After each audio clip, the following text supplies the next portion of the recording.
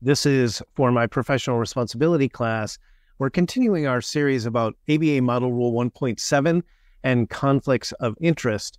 Here we're going to be talking about some conflicts that the Model Rule 1.7 simply forbids lawyers from undertaking and to provide representation, even if the client consents. So let's dive in.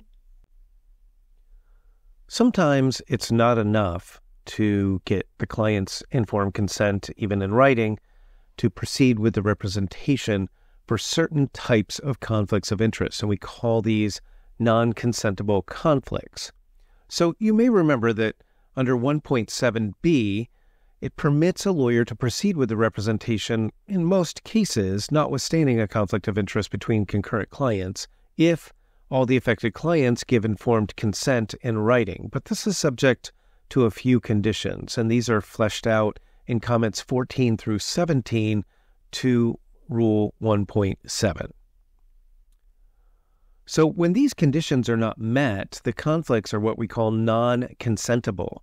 So in that case, it would be improper for the lawyer even to ask for consent or to agree to provide representation, even if consent is offered or volunteered from the clients. So what are these conditions? Well, there's basically three general conditions, B1, B2, and B3. B1 is a reasonableness condition. It's reasonable to think the lawyer can still provide competent and diligent representation to each client.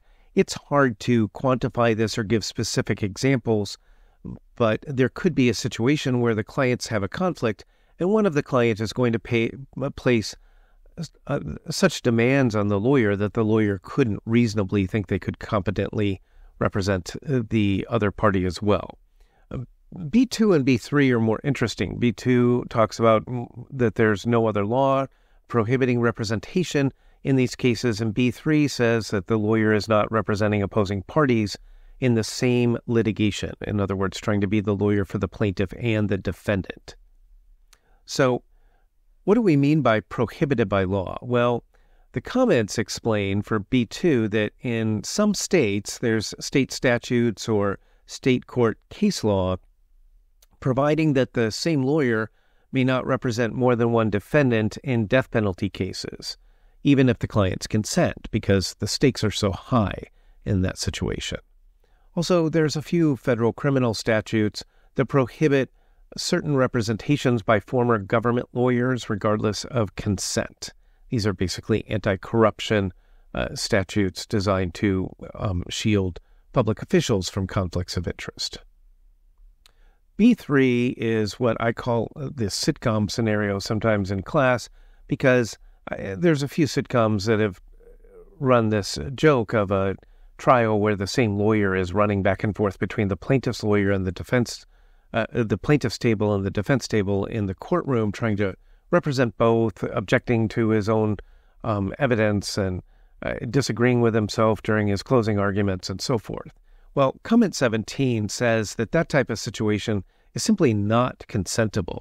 If the clients are aligned against each other in the same litigation or other proceeding before a tribunal, it doesn't matter if they want to save money and share a lawyer or have the same lawyer and are willing to give written consent.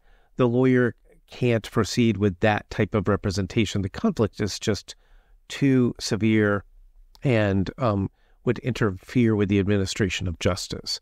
Now, usually it's going to be pretty clear that the lawyer is trying to represent both parties, but not always.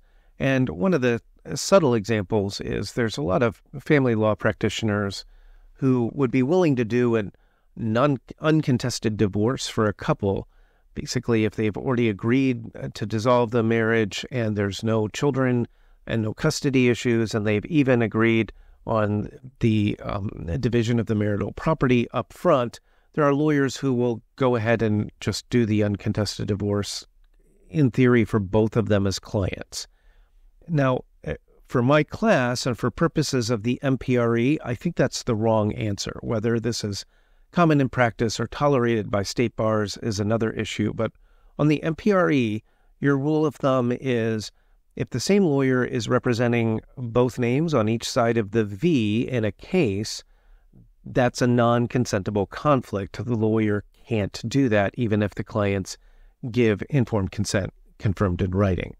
And so I think the technically accurate answer for the MPRE is even if the parties have already agreed up front to settle the litigation, like in an uncontested divorce, the same lawyer cannot be the lawyer of record in a court filing for the plaintiff and the defendant, or for each party in litigation, no matter what, really. And so that's the test answer, and what you will encounter in practice sometimes might be a different story.